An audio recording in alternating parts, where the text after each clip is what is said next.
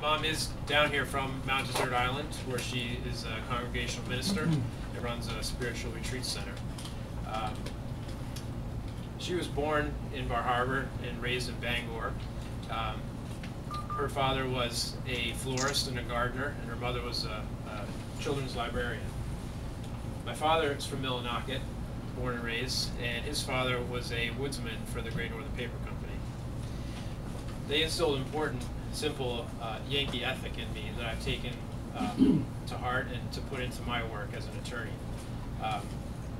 I started in Maine in politics in 2001. I worked in the state senate, for the state senate caucus, worked on the campaign committee. I worked my way up to become the caucus director in 2004 when we were able to retain the majority. And in and around there, I worked in the Senate President's office for Bev Dag and Beth Edmonds as a legislative aide.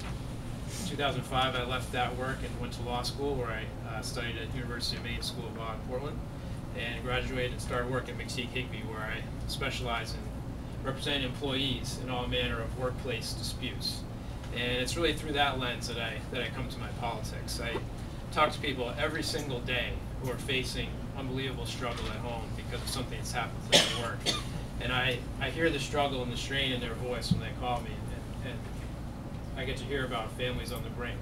And I know through that work that it's a simple fact that it's Democratic Party policies that give them any chance at all.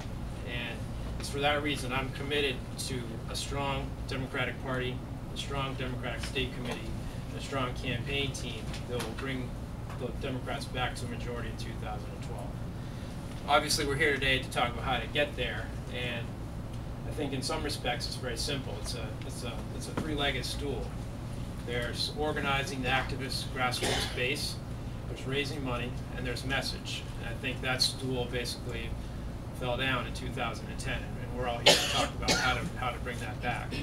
And I think Janet and I offer a great opportunity and some great experience in all three of those that I'm happy to talk about as we go on and answer your questions. Janet and I have great ties with those in the legislation, the legislative caucuses. We have great ties with many of you in this room and members of the state committee, and we are completely committed to strengthening local and county organizations and giving them the resources and the planning that they need to have their own plans in place for 2012. And we are experienced with fundraising and with our allied groups, and we think we can bring a lot of the members back to the Democratic Party table in 2012. So thanks, I look forward to your questions.